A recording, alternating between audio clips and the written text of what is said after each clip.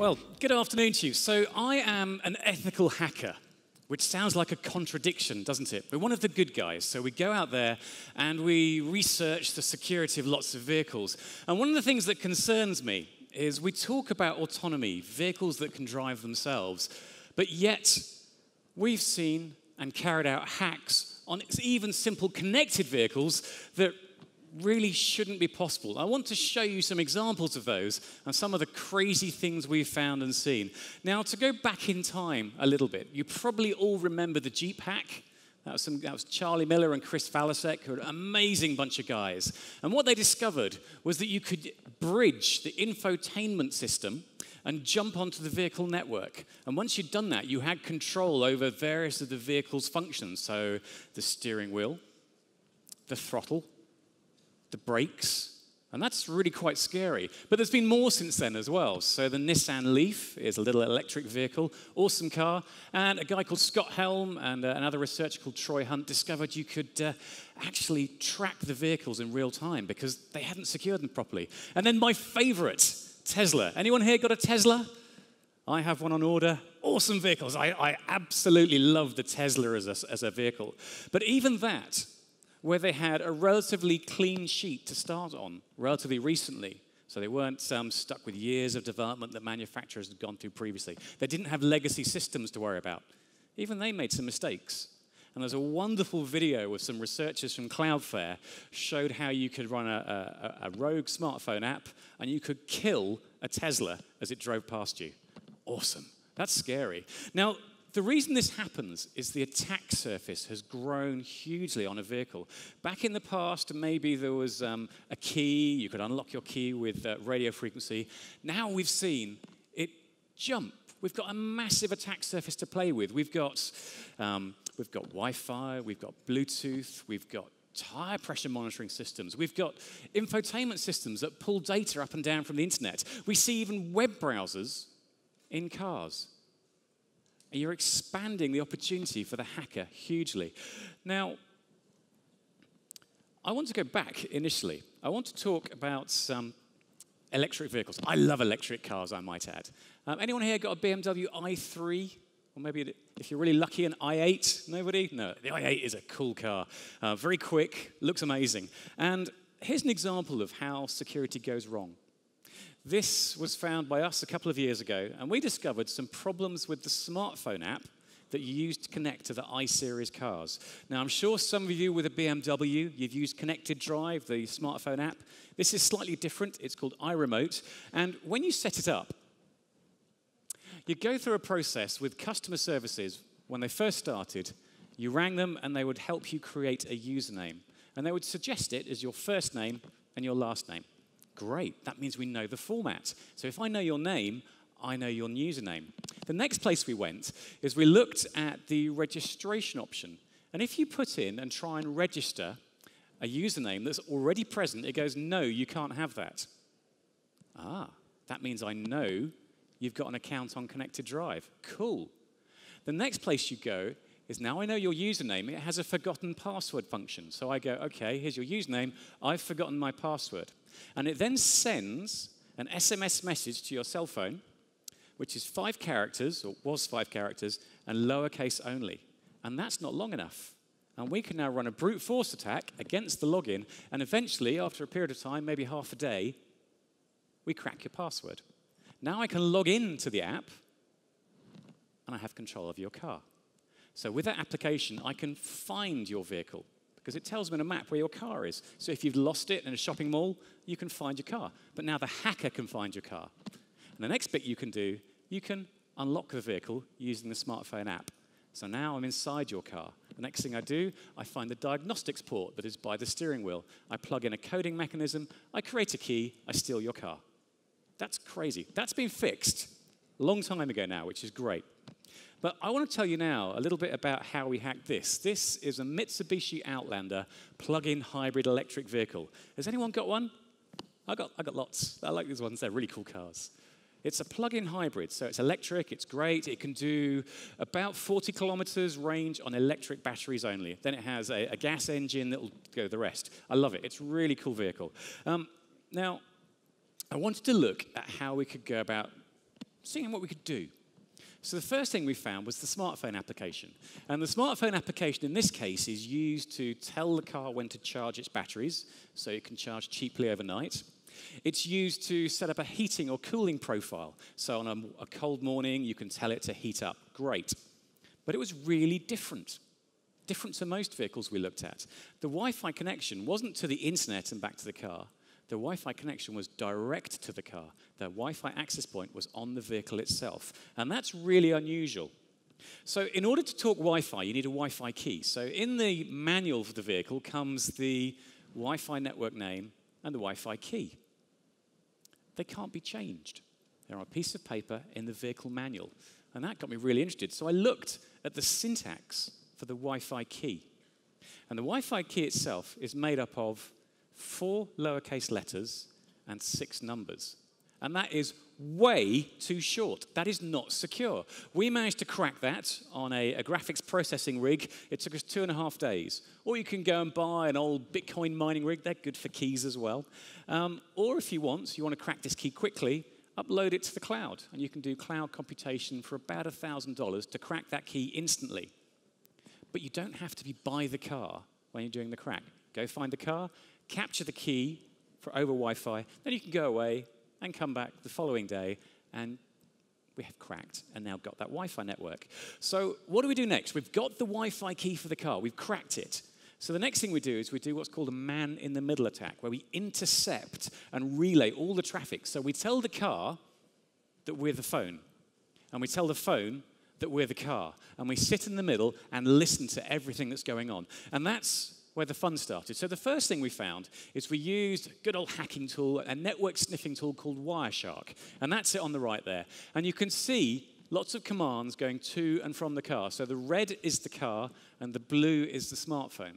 Now, it was a binary protocol. It took some time to understand how it worked. But once we figured it out, we could see, okay, so lights on command is we saying command 10 and giving it a parameter of 1. So really easy to do. So hopefully this will work. I'll try and do it live. If you send those 6 hex commands, this happens. Hopefully the video will work.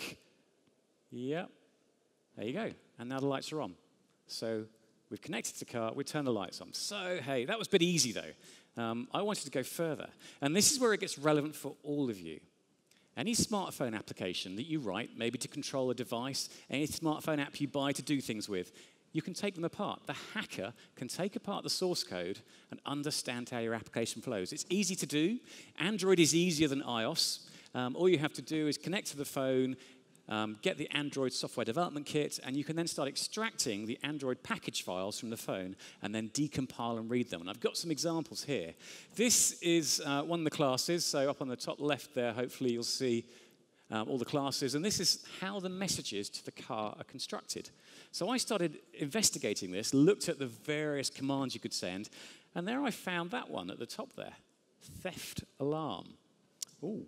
Now, that could be interesting, couldn't it? Now, the first place we went is we looked at whether we could drain the battery. Could we tell the battery on the car to drain itself so when you go to drive in the morning, no charge? Okay, well, we found we could do that by enabling the cooling. So you could have some fun here. On a cold day, you could go to someone's car and turn on the AC so it gets really, really cold, and they have no charge left in the battery either. But I wanted to go further. Now, this is a demo. I've recorded it for you. 2 things to know. I've wound down the window here so I don't have to smash it, okay? Otherwise, it's a very expensive demonstration. But you can see here, if I put my hand in, you can just see the turn signals at the front there. They are now flashing, okay? So that's the alarm working correctly. If I send it 7 hex octets, the alarm is disabled. So if we do this now, you watch there, the turn signals are no longer working, but even worse, I can reach inside and I can open the door to the vehicle because I'm doing it from the inside. Next thing I do, I go down to the diagnostics port, which is by your knee. I plug in a coding kit, I code a key to the vehicle, I steal your car. That's a bit scary, isn't it? Just because the manufacturer wanted to use Wi-Fi. Now I'm on the diagnostics port, I'm also onto the car network. Now I can start playing around with the functions of the vehicle. So I could disable the brakes if they're fly-by-wire braking. I could mess around with the steering if you have self-park. I could cut virtually anything on that vehicle. Now, a lot of manufacturers of vehicles argue that the skills that we use to do this are difficult and complex. Yes, I agree. It took a lot of work to do this. However, once one person has done this, it's very easy to automate the process. So we wrote a script, which we haven't published, which you can run, type alarm off, and the alarm goes off. Criminals will invest time and money in this. Vehicles are expensive. The other scary bit is because it uses Wi-Fi, I can track the vehicles. And there are all the Mitsubishi Outlanders in the UK. Really easy, hey? So I can go and find a vehicle using Google. I can then go and crack the Wi-Fi key. I can then go and disable the theft alarm and steal the vehicle. Crazy. Now, a really key point to bear in mind here is about the disclosure process. So when we found this bug, we wanted to tell Mitsubishi all about it. And we gave them a call, and we said, we found this bug, and we sent them all the details that we did. And they didn't return our call. So we rang them again, and they said, we've had no reports anywhere in the world. We don't think it's a problem. We're not going to do anything. What? So we're now stuck. So I asked the BBC to give Mitsubishi a call, and now Mitsubishi think it's a very serious problem, and they're fixing it. That's another story. So here's something for you. If you are producing some smart devices or thinking about a smart device for your home, make sure you publish a way for security researchers to contact you, whether it's security at email address. Researchers will contact you if you build smart devices. Engage them, talk to them, learn from them. It's really, really worthwhile. But it's not the only issue. We also reverse engineered the mobile application and found this function in it, change gun status. I don't know, maybe is that a special James Bond version? I don't know. But the consequences are serious. I can take control of your vehicle, a connected car, and I can take control of it. That's really worrying. But we also think about stealing the car. But sometimes there are places and things we can steal from the car. And I'll give you good examples. This is Tesla. I've got a lot of respect for Tesla. I think they're an awesome vehicle. Because if they make a mistake in their security, they have the ability to update the car remotely over the air. So they can push an update to fix a bug. That's great, really cool. But in order to do that, the vehicle needs to connect to your home wireless access point. And in order to do that, it needs your Wi-Fi key. So now the car is storing something really quite useful. It's got your keys. Brilliant. Now Tesla, they're doing a great job. They've got a really good secure platform, but it does get hacked, but at least they can fix it, unlike many other car manufacturers. But there are other ways of making money out of smart vehicles. I'm going to take you on a little journey here. So first thing, has anyone had CryptoLocker, the encrypting malware? Anyone seen it? Yeah, one or two of you, okay. Now imagine this is your computer at home and you haven't backed up that computer recently. You've got some photographs of your family that are very, very precious to you, and then you get attacked by malware that locks your computer up. Would you pay the $100 they're asking to unlock your machine? I think you would, wouldn't you? You'd pay for that. This happens a lot. What about this, though? This is another example of the Internet of Things going crazy. It's a cold day, very cold out there, and you want to turn up your smart thermostat. So you've bought a smart thermostat so you can turn your heating on remotely, so the house will be nice and warm when you get home. One of these. What happens when you get back and you see this? And your smart thermostat has been ransomwared. Now, this is the thermostat we presented at DEF CON in the summer, and we showed how you can take control of smart devices and hold them to ransom. How much would you pay? Your children are cold, you can't turn your heating on. What would you do? Have a think about that. But let's go one step further. How much would you pay if your car infotainment system suddenly locked up and told you you had to pay bitcoins to unlock it? How much would you pay for that? That's a bit scary. Bad day, you're in a hurry, and all of a sudden your car says, no, you're not going anywhere. I think we can do this. But even worse, what about if this becomes a systemic problem across the entire infrastructure?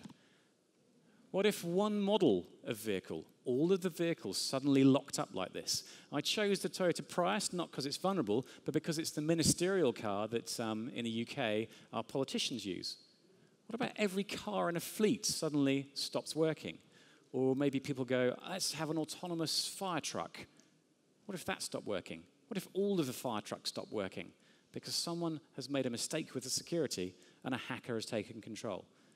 That starts to get scary. And we also think and overlook the unintended consequences sometimes. Think about a vehicle immobilizer. We built immobilizers to stop the car being stolen, so they're easy to lock. Sorry, they're easy to enable, but they're not difficult to disable.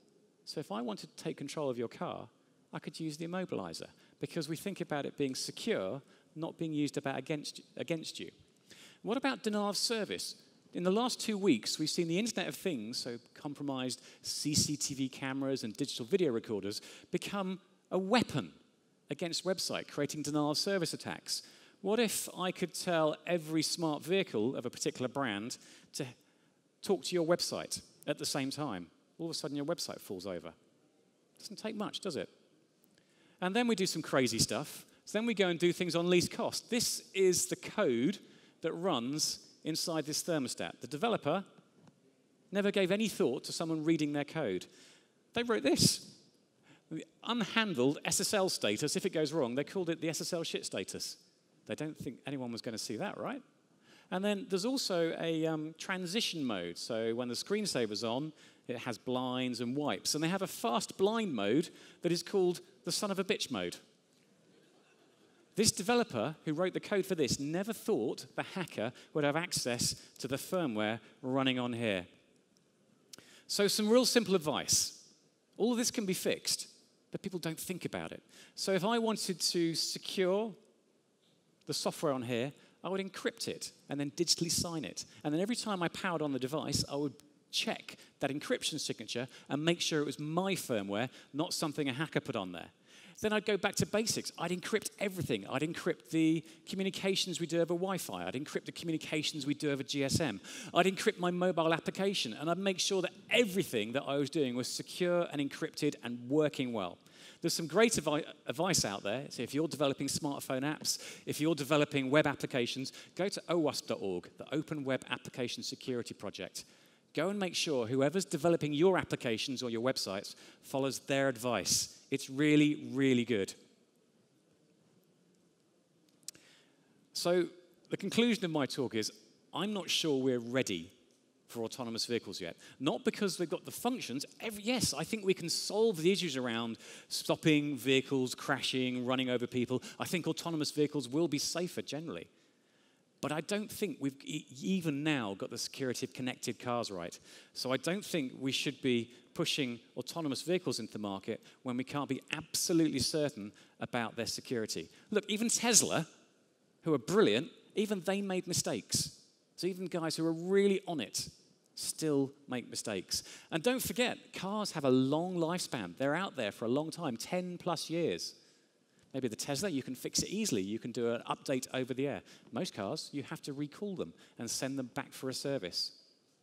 I think adding autonomous and connected vehicles without getting the security absolutely right and being really, really sure is a very dangerous game to play. So I don't think, personally, we're ready quite yet. I know it's probably quite a different message to many of the other speakers here, but I think we need to urge caution. Yes, we can do cool stuff. We can make cars drive by themselves. But if we can't do it securely and be absolutely certain that vehicle isn't going to be taken over by a hacker, I think we need to keep carefully. Think very carefully. I blog about this every day. That's my Twitter handle. I hope you found it useful. Thank you.